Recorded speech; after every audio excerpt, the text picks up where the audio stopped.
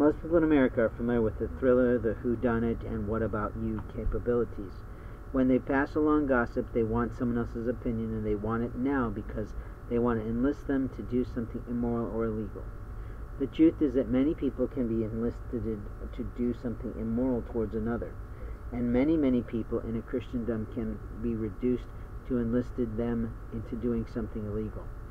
According to certain people in America, they are the chosen people, and therefore they feel that they have the right to be above the law. The problem with that is the question of who is next and how do we govern them all. You see, there's a man in a community who wants to be in governing capability of that community, and openly what he is a derelict in society. The lie in America is that I can be me, but you cannot be you, and I'm not going to allow you to be you because I'm in charge of you.